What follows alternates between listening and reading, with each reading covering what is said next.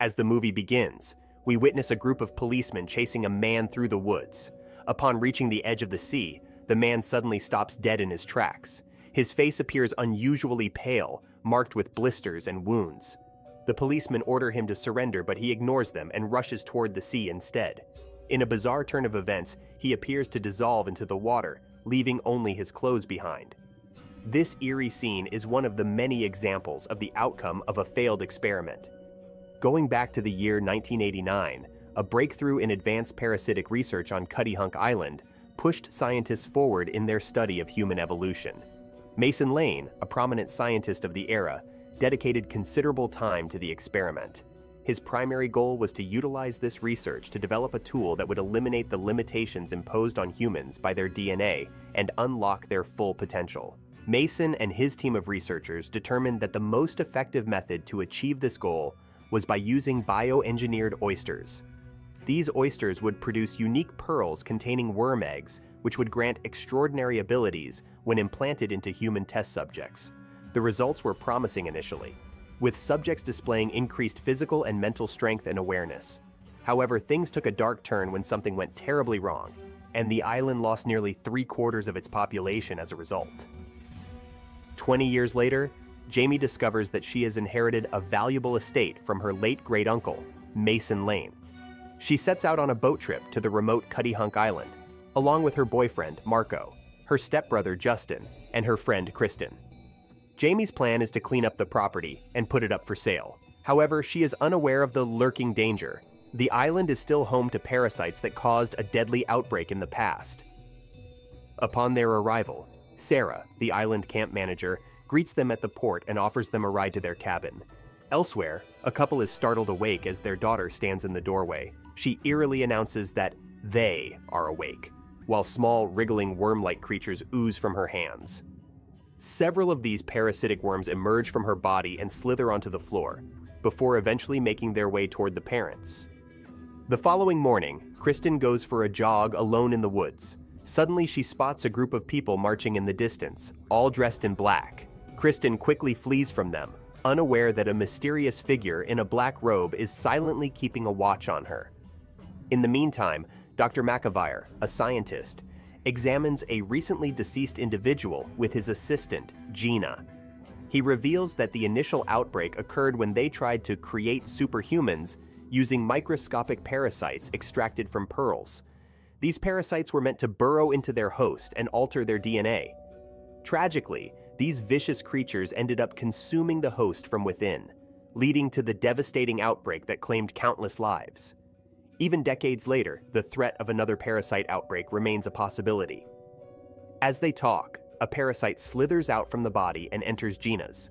Dr. McAvire and others are left with no choice but to shoot and kill her before the parasite within her transforms her into a dangerous threat. Following this, Jamie is visited by Larkin, the head of the city council. He informs her that the city has decided to offer her approximately $75 grand for the rights to her great-uncle's estate. Jamie is taken aback, as she knows the land is worth $2 million and insists that they have received larger offers from mainlanders. However, Larkin explains that the ownership of the estate can only be transferred between islanders, leaving Jamie with no choice but to settle for the offered amount.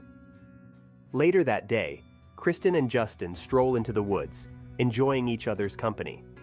They reach a river, and she introduces a make-a-wish game she often plays.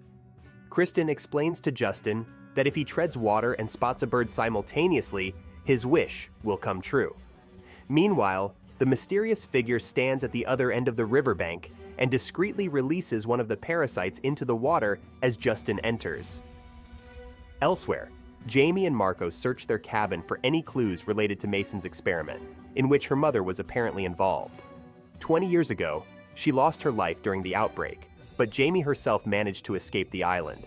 As they go through their belongings, they come across a locked storage box hidden under their bed. In the meantime, Justin is unaware that a parasite is already infecting his body by slipping through his bare foot. Kristen rushes back to the cabin in a panic to inform her friends about the situation. Upon returning to Justin, they discover him in severe pain and convulsing. Suddenly, they notice something wriggling beneath his skin, but they brush it off due to the urgent situation. Upon returning to the cabin, Justin continues to groan in pain, leading Jamie to leave in search of help. She rushes to Sarah's cabin, and together, they set out to find a working telephone to call Dr. McAveer. They stop at a nearby house where Jamie requests the man inside to use the phone. However, he remains unresponsive while she keeps pleading with him through the door. Suddenly, the camera zooms in, revealing a horrifying sight. A disfigured man lies dead inside with several parasites wriggling in and out of his skin. Realizing they won't get any help from this man, Sarah suggests they head to Dr. McAveer's place themselves. As they drive away, they notice another car following closely behind them, adding to the tension. Just when they arrive at the doctor's house, Kristen contacts Jamie through the walkie-talkie and informs her that Justin has fully recovered.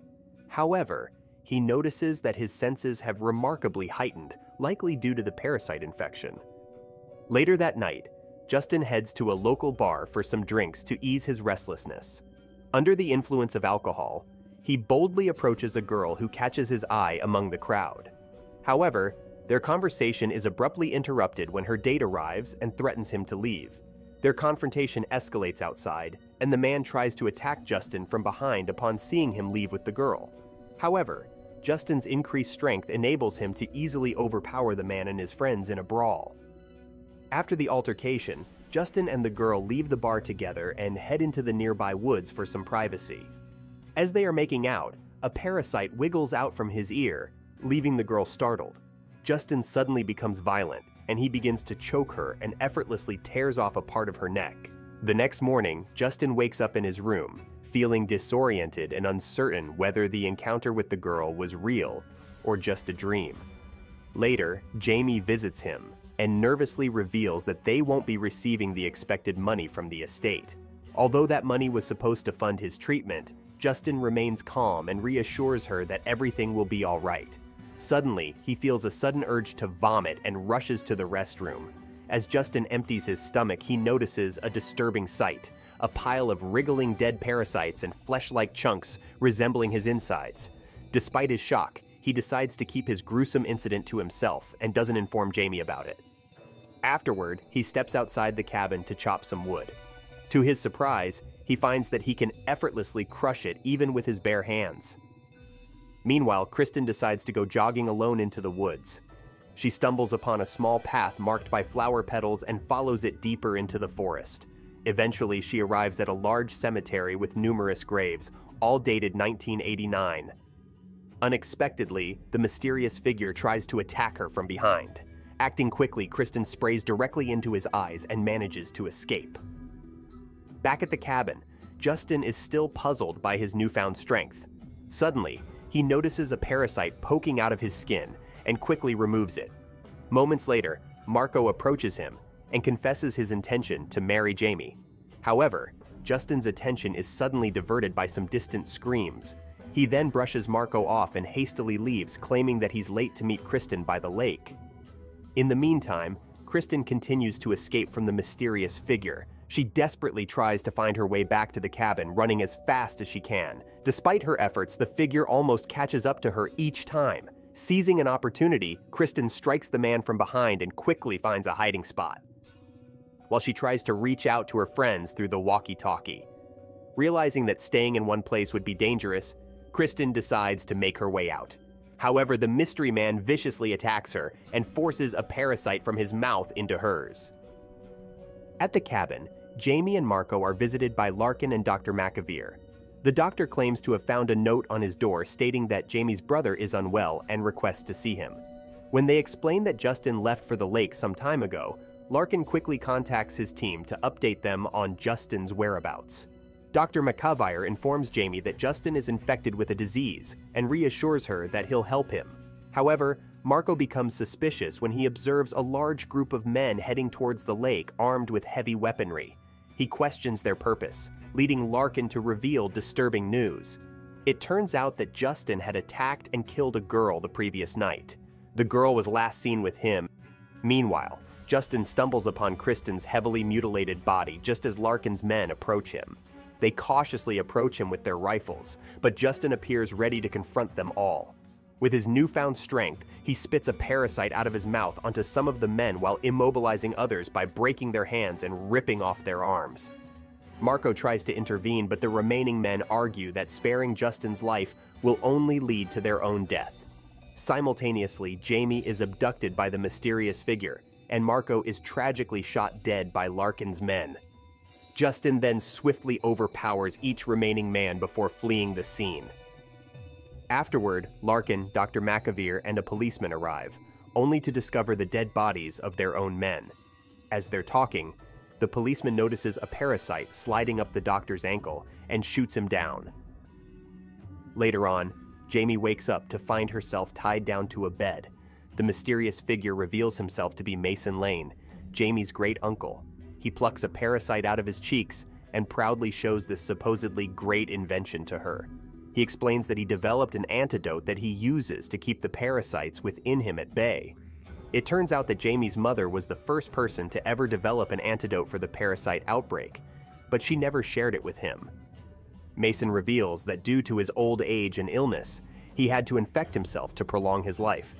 Meanwhile, Jamie manages to escape with the antidote and alerts Larkin about the situation. Elsewhere, Justin finds himself getting stronger as the infection continues to destroy him from within. Back to Jamie, she manages to keep herself safe from Mason until Larkin arrives. A violent brawl ensues between the men, and the antidote gets destroyed in the process. Suddenly, Jamie douses Mason in salt water, effectively killing him and releasing the parasites within him. As Larkin and Jamie escape from the lab, they are pursued by a swarm of parasites that crawl through the floors and walls. During their escape, Larkin reveals that Dr. McAveer had manipulated her into coming to the island with the promise of inheriting a valuable estate. It turns out that the doctor believed that Jamie's mother had left the antidote with her before she died. Larkin also reveals that he was the one who rescued Jamie and sent her off the island when she was a kid. However, her mother died trying to stop Mason and his sinister experiments. Moments later, Jamie and Larkin come across Sarah, who got in an accident with her baby in the car.